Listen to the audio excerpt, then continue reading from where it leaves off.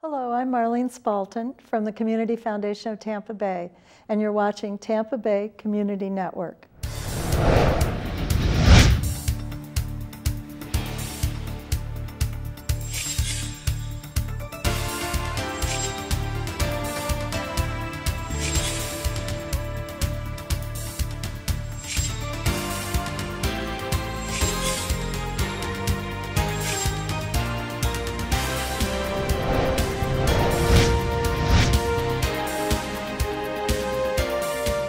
I am Bill Hodges, and this is Spotlight on Government. We're going to stray a bit from government today to one of the foundations in the area that helps people the way government should. We have with us today Marlene Spalton, who is the CEO of the Community Foundation of Tampa Bay. And that's a pretty big area, isn't it? It is, Bill. We actually serve 4 counties: Wow. Hillsborough, Pinellas, Pasco, and Hernando. Does Pasco hit the Bay? I don't know if they think so, but we're counting them in. We are counting them in, yes. Well, that's wonderful. That is a really big area for a foundation to cover. Would you give me a little idea of what a foundation does as far as our counties are concerned? Well, we're a unique kind of foundation. So the Community Foundation of Tampa Bay is really a catalyst for strategic philanthropy. That's really what we do. Strategic philanthropy is different than charity. Charity is a direct response to a need. Okay, I've never heard that. That's interesting. They're really 2 different things, and we need both, you know, in our communities to make them healthy. But strategic philanthropy, so the difference would be a hungry person giving a hungry person a bowl of soup. That's charity. Okay. Providing a program where a person who's unemployed and having to ask for food can get a job, be prepared for that, and be given employment, that's strategic philanthropy. So the idea is between a hand out and a hand up. That's eloquent, yes, Okay. exactly. I wish I had said that. As the CEO of this organization, what is your background? Where do you come from? How long have you been here? And what do you bring to the job? I've been working in philanthropy for actually my whole professional career, Really? so Okay. I don't want to tell you how many decades that is, but it's been a while. The past 10 years. Yes, that's right. Thank you. And on both sides, and in 2 different arenas before coming here: education at first, where I worked, and then in healthcare. Just before coming here, I was at Baptist Health in Jacksonville, which is a system of 5 hospitals throughout the Jacksonville area. And prior to that, I worked at independent schools in education. So in both of those, I worked with philanthropists wanting to do good things for education or healthcare, and also organizations that considered themselves citizens of the community and needing to not only take care of those within their walls, but the community at large, knowing that that's really what they needed to do to fulfill their mission. So it really did lead into this even broader scope of the Community Foundation of Tampa Bay. A community foundation the concept was first born over 100 years ago. Really? The first one was started in Cleveland. It's still there. And Cleveland, Ohio? Cleveland, Ohio, Okay. and it has assets of over $1 billion at this point in time. Wow. There are now almost 800 community foundations throughout the nation, and some internationally as well.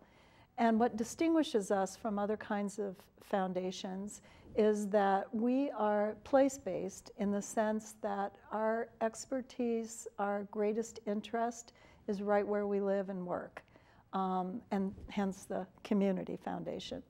We have 2 sides of our business, so to speak. We provide services to philanthropists. We house donor-advised funds, family foundations that can be housed under us so people don't have to create a private foundation, all kinds of community endowments, agency endowments, scholarships. We do all of that. So anything really that a philanthropist wants to do, we can pretty much accommodate that way of giving. If, for instance, God forbid, you had a child that was killed and you wanted to have some kind of endowment or something for that child. You could assume go to your own attorneys and work it out. But that might be a problem in long term. Right. So if somebody wanted that to happen, they could come to you and get advice and counsel on how to make that happen? Yes, and I'm both proud as well as sad to say we have actually a good handful of funds that were set up just for that reason, to memorialize a child who had lost their life in some tragic accident. We're very proud to have the Schoenecker Fund with us that honors the 2 children of Colonel Schoenecker, whose wife actually killed those 2 children. Yeah. And it was a What tragic, a tragic thing. event. The absolutely incredible thing is how Colonel Schoenecker has come back from that to devote his life to celebrating the lives, not the deaths, but the lives of his children through his foundation and good work, through his foundation, we call it that, at the Community Foundation. What we do in a case like that is provide the administrative support in the background, so they're not worried about that. They can go about doing the good work that they want to do with their funds in the community, unhampered by the administrative work that's required if you have your own private foundation. Well, it seemed to me, too, that given the resources you have, if I went to an attorney and I said, set this fund up and administer it, the administrative costs would be much higher Absolutely. than if it went into something like this. We actually have a brochure that with a full page of the differences between our Family Foundation program or a donor advised fund at the Community Foundation versus a private foundation. And we're hearing from our professional advisors that we work closely with throughout the region that certainly for assets under 5 million and even up to 10 million, creating a private foundation is not the smartest or the wisest, way to go. But creating a fund at a community foundation the rules are more favorable. It's less expensive, obviously. And you've got the help of the Community Foundation staff and trustees and other donors to help guide your your grant making. So that's the other side of our house. So while we're taking money in from philanthropists, inspiring philanthropy in the community on this side, we have our whole grant making side of the Community Foundation. And what we do on that side is help specific donors with their grant making. We do everything from taking them on site visits to organizations they might be interested in funding, educating them about issues in the community and in the region that we're in, as well as putting them together with other philanthropists who are interested in this same cause. But we also are managing those funds left to us, oftentimes in estate plans, from very generous people who love their community and who leave those monies for the good of the community in some way. Our community leaders, our grants committee folks, they determine how best to use those funds every year. And so that's our grant making side, and that's where we acquire great knowledge about the community. We know who all the nonprofits are, we know who's leading them, we know what special projects they're getting ready to launch, we know which ones are working together on something. We encourage all of that and support that. So that's this side of the house, and you can see how they complement one another. I would think so, yes. Yeah. So and we're not only talking about people that have $5, $6, $7 million. We're talking about mom and dad that maybe they don't have any children. They just didn't choose to have children. They don't have any favorite nieces and nephews. Right. But they'd like to leave something behind with their name on it. Exactly. The minimum to establish a donor advised fund is $10,000. Is that all? For an endowment? You could do that. $10,000 is a lot of money. Yeah. But Yes. it's small in comparison to what we've been talking about, 5, 6, 7 million. Exactly.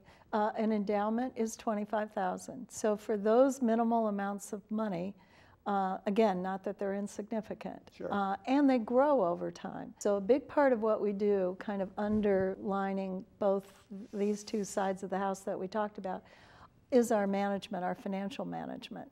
Because we're pulling together the philanthropy of hundreds of people into one big pool of money that we're then putting into investments. We're able to get into institutional funds. We're able to hire top-notch consulting and managers for our funds. Do you have your own investment counselors on staff, Yes. or do you go out?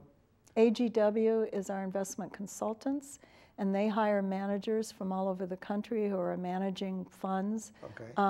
And our consultants report quarterly to our investment committee made up of knowledgeable leaders in the field as to their progress. There's benchmarks that they need to meet and indexes that funds are compared against. So your monies are growing as they're deposited at the community foundations. I'm assuming that there is a fairly strong reporting function, Yes. so that if somebody wanted to look into it and see, for instance, how much was spent on administration versus Yes. dispensing, that those numbers would be out there. Absolutely. We pride ourselves on that. And this community foundation in particular has a really strong reputation for being good stewards of the monies that have been deposited, invested in us. And that's how we talk about them. It's donors investing in their community. It's us investing those dollars for growth so that they can, at the same time, give money away every year while the corpus of their fund continues to grow. So this becomes bigger and bigger over time. So it's not a matter of you give $25,000 and you want to give a scholarship to somebody every year. It's not like it's every $5,000 and it's gone. No, it's invested and it grows. And with prudent management, as well as, giving away the right amount each year, and our finance committee makes that recommendation each year to our board, that will happen. Your fund will grow while at the same time you're giving money away. Can someone, as an example, give you $25,000 and say, I'd like every year to a senior from Earl Leonard High School or Lakeland High School or whatever, I'd like to see them get $1,000 Sure. type award. We hold a number of scholarships for all different reasons and purposes. So I can be that specific Oh, yeah. when I give you the money. Right. And we work with donors as we're creating, each gift comes in with a fund agreement, and we work with donors to make sure that written agreement accurately reflects what their intentions are and that it's administratable over the long term. So if you made your request so specific that we would have concerns about how that might be administered 30 or 50 years from now, we would advise you about that. A redheaded child with pimples Right. and getting a little too specific. But, Right. but someone living in Carrollwood, for instance, could say, I want this money spent on these purposes in Carrollwood. Absolutely. Yes. Okay. And we do have a number of funds of people that have done that. There are, down in South County in Sun City Center, there are a number of funds that people are very grateful for that community and being a part of that toward the ends of their lives. They've left their monies for the residents of Sun City Center. One of our most exciting ones is the Petro Fund. Mary Petro was a longtime resident Yes, of I knew Sun her. City. You knew her? Yes. Oh, I wish What I a had lady. known her. And she left a sizable fund for just food and medicine for people in Sun City Center and Kings Point.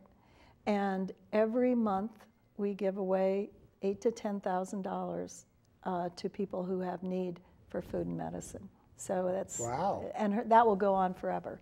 It allows her fund to continue to grow, as I said. And the amount that's able to be distributed as the corpus grows will be greater and greater too. So that's an incredible legacy. It is. A man told me just the other day, I have to share this with you, Bill, that he has assets and some funds with us. At one point we were going through the details because we'll review those periodically with people. And they were in front of him as two different funds, one that he currently uses and then one that his money's going to go to after he dies.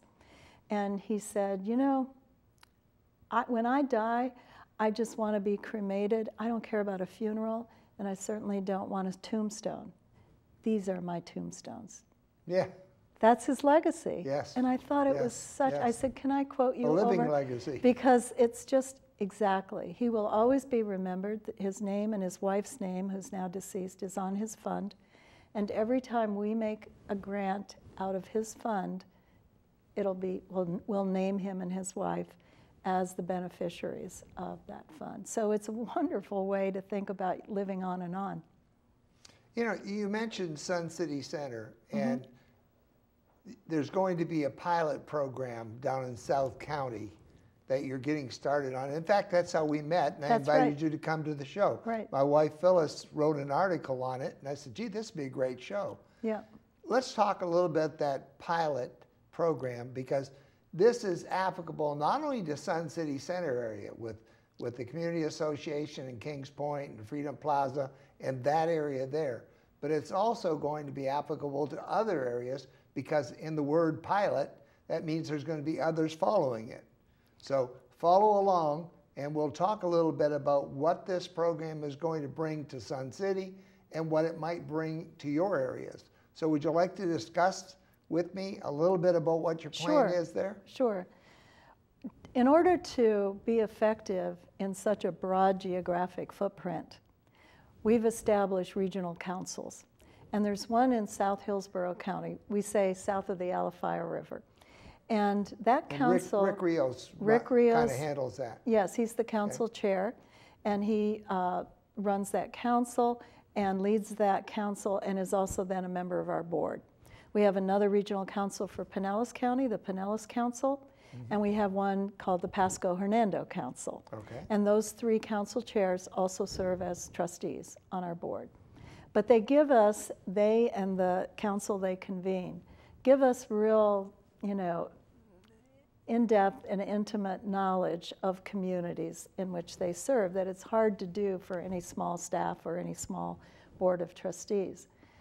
The group down there decided they really wanted some real data about what the basic needs are and the most pressing basic needs for Sun City Center. We know there are people that are food insecure. We know that there are people that don't have transportation. We know that there are people that are suffering from the loneliness of aging. Many of them have outrun their, quite honestly, a lot of these people retired, thought they had plenty, and of course with the dip where the stock market went out, they had to still live on those funds, and now they don't have enough anymore. Exactly, and with families dispersed, as we know, more than they were, you know, when I was growing up or some time ago, it exacerbates the problem. So we are working with the University of South Florida researchers to do an in-depth research study of the basic needs in Sun City Center and Kings Point. We defined it as that area that we wanted, because we wanted to be able to really get some data we thought would be interesting on just that community, not all of the county, which is very diverse, of course, and so on. So the study is underway. They created a model that we signed on to, and one of the first things that were done, our council recommended stakeholders for them to interview to get a real flavor for the area. They did those stakeholder interviews. That led to a community-wide meeting. We invited the whole community. And you had a nice turnout. We had a great turnout and great questions from the people attending, not just about the study, but, you know, suggestions about be sure you talk to people that are handicapped. They have a whole different set of challenges than the rest of us.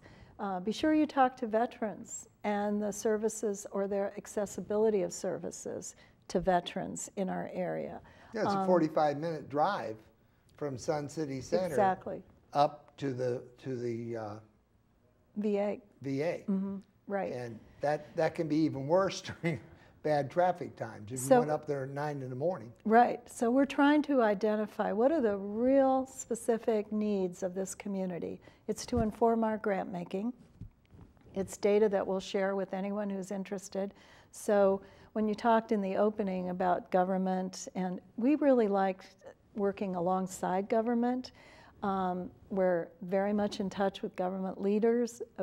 we want to be aligned with what priorities are, what government's investing money in, and invest alongside. You don't want to be at a counterpoint for sure. Exactly, no. And that's when we're at our best, I think, when we can bring the different sectors together to work on issues. That's when you can really get traction. So how will this work out? You had the initial meeting, and then you had this open meeting, and in that meeting you indicated you were going to try to develop some groups that would be focus groups.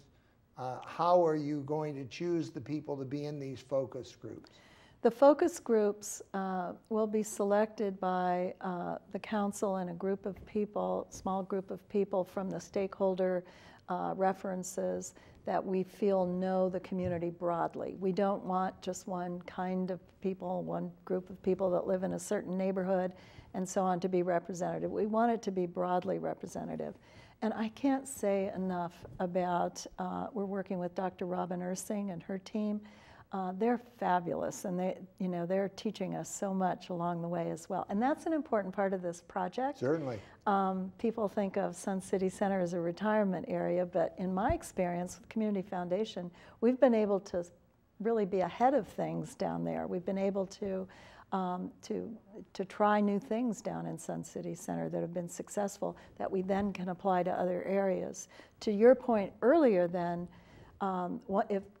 already the way this is going has given us a real thirst to do these kinds of specific studies in other communities that we serve as well. So it's a learning exercise for us. The focus groups will be formed. Once that data, there will be 11 of them. Once those focus groups and the data is collected from them, the researchers will analyze all of that and put it in a report, hold another public community meeting to share the analysis in that data. So it's a great project. It's put us in touch with some really wonderful people. So key will be to choosing those 11 groups. Yes, and the community helped us. How many people will be in each of those 11 groups? 8 groups? to 10. The focus groups will be about 8 to 10. They'll be interviewed by Dr. Ersing for about an hour and a half each, and then that information will all be pulled together, and the researchers will analyze it. It'll be interesting. For those of you who don't know Sun City Center, there are really 3 entities down there. There's Kings Point, which is a gated community. There's a community association side, which is ungated. And then there's Freedom Plaza, which is more of it's kind of a buy-in condo organization that was originally started for military. Yes. And it's very high-end people. So there's a lot of diversity in that area. We think, too, that the nature of this... So it'll be a good test. It'll be a good test. And we think because of the nature of these communities, that this study might be valuable for others who are in the industry of retirement communities. Sure. You know, what makes them thrive? You know, what are the challenges faced by people who live in those communities? So, we've already got connections, for example, to, organizations like AARP or other organizations that really might, we think, have an interest in the study. Of course, all the input is anonymous. We don't name those who contribute. And we really hope everyone will be candid and open and thoughtful about their participation. Do you have an end game here? You get all this information. There was a study down in Sun City Center, and they got all this information, and then it sat on the shelf. It's still sitting down there in the library. Is there an end game here for your organization? You're better able to implement at least what's given than what we got before. We make two primary kinds of grants. One we call those competitive grants, where we're just responding to proposals that we receive. But the other, and increasingly larger focus for us, are what we call our initiatives, our grant-making initiatives, where we identify a problem in the community, we identify people who are trying to work on that problem and solve that. We learn about it, where are gaps, is there something we can do to help leverage change in that, with not just our financial capital, but other forms of capital that we have, social and reputational and our networks and those kinds of things. is it helpful for us to bring that to bear on this specific issue? And then we move forward with that. We are doing that here in all of Hillsborough County with LEAP, Hillsborough College Access Network, that has adopted Goal 2025. That goal is to increase the number of working age adults in Hillsborough County to 60%, to having college degrees or professional certification to 60% of our population. Well, that'd be nice. That'd be nice. It'd be quite a jump from where we are, quite a leap from where we are now. We're hovering around the low 40%. We know that by 2025, we're going to need people who have college degrees or advanced post-secondary education of some form. This is becoming a hotbed of technology. Yes, and you can't do that without... Mark Sharp is really pushing technology. He is. He's doing a great, up in the university area, yep. Yes. Now if we can get people to work back and forth by having a decent transit system. Transportation. Of course, you don't have anything to do with that. Well, maybe you do, I don't know. You know, it's funny you bring that up because we're just, in fact, I was in a conversation with Sandy Merman this morning about that issue, and she, said, when I asked her what's on the top of your mind, that was, one thing that she mentioned. We're worried. Got to do something. We're worried about poor people. When you think about even how hard it is for us at times to get around, sure. If you have no car and you're trying to go to school to better yourself, and you've got children that have to be dropped off at a daycare center, that's, we know clients that are spending 3, 4, 5 hours on buses to make that all work, which isn't, long-term. You don't have to be poor. My wife and I were asked to come to a meeting out by the airport the other day. It was going to be at 6 o'clock. And I just said, no. It'll take me 2 hours to get there. I'm not going. Yeah. If we had a decent transit system, I could get on that. We could zip out to the airport, get to where we needed to go. Marlene Spelton, thank you for coming on the program, CEO of the Community Foundation for Tampa Bay. I want to have you back. Will you come back? I would love that. Thank you. I'd love to have some more information on all the things you're doing. Ladies and gentlemen, I'm Bill Hodges. This is Spotlight on Government. You're unique, you're special, and you're great. Tell yourself so often because you are, We'll see you on the next Spotlight of Government. And again, Marlene, thank you for being with us. You brought a lot of information to our program.